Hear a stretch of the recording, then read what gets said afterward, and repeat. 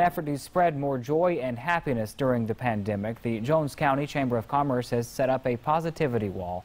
41 NBC's Prashad Van has more on how the chamber is inviting people to write a positive message for others during trying times.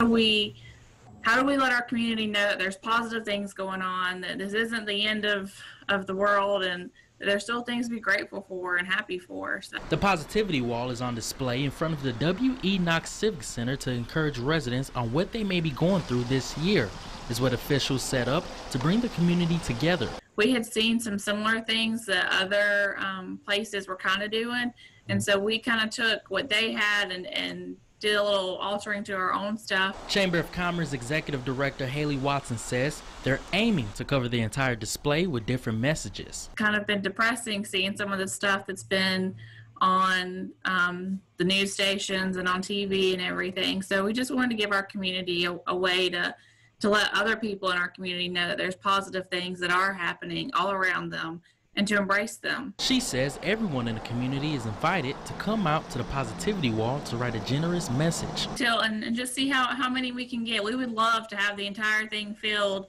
front and back and overlapping and all that fun stuff. Reporting in Gray, Prashad Van, 41 NBC News.